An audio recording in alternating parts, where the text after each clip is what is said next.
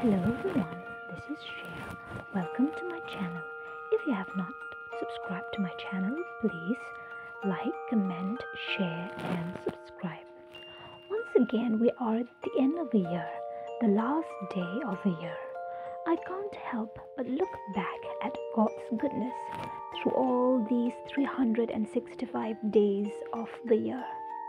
If nothing else, we should just be grateful and thank God and praise Him this whole day, for He deserves the thanks and the glory for His guidance, protection, love, overseeing watchfulness. God has made us feel special. Despite our shortcomings and faults, He has been faithful. He has made everything beautiful in His time, and He will continue to do so in the days to come. It has not been all easy this year. Days of trials, overwhelming odds, tears, confusion, but they are all part of the process, the journey of perfecting us for better days. So my advice to you is to walk with God. As you walk anywhere, talk to Him. That's how we are designed to live, like Enoch, as we go about our duties and errands, or even if we are lost or are busy in a rush, make it a habit to talk to God as you walk. It's multitasking at its finest. Enoch and Noah walked with God, not just sit or stand as they pray to God. That means they talk to God as they are doing something else, exercising or visiting or eating, working or even relaxing. They were constantly in communion with God. Let this be one of your easy New Year's resolutions.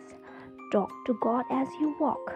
I promise you, if you do so, all these coming 365 days of the next year, by the end of it, you will know God deeper and more than you ever expected. Try it, you will love it, and you will see more of God and His character. I challenge you to do this one thing in the new year and keep at it throughout the year. Talk to God as you walk. Even if you are an atheist or an agnostic and does not believe in God, do this. I assure you, if you do it every single day, by the end of a year, you will know God like never before.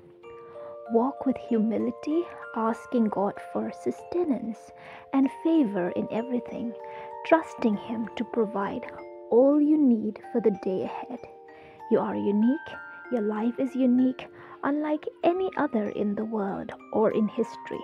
So live well in each of the coming 365 days of the year. Use your voice for good, not evil, to build up, not to tear down. With these few words, I wish you all a wonderful new year, full of God's blessings and protection and love and care and presence. Much love, Cher.